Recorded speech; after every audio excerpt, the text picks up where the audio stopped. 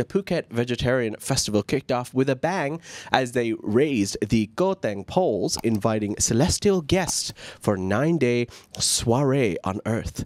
At the Guan Yu Shrine in Chalong, they hoisted a golden Go Teng pole, signaling the festival start. With 3 street parades on the menu, the opening march takes a leisurely stroll around Nabon and Palai communities, unlikely to give traffic a heart attack.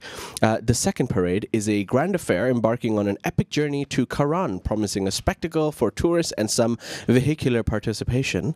The grand finale involves a Chalong-based road trip, likely causing traffic jams reminiscent of a snack stand at a food festival.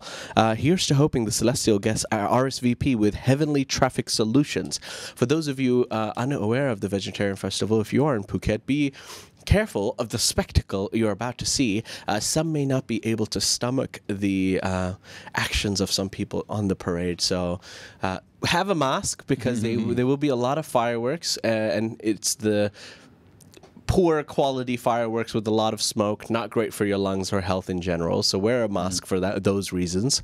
And secondly, make sure you haven't eaten or have a strong stomach, because there will be a lot of poking and protruding through skin. Just Google Vegetarian Festival Phuket.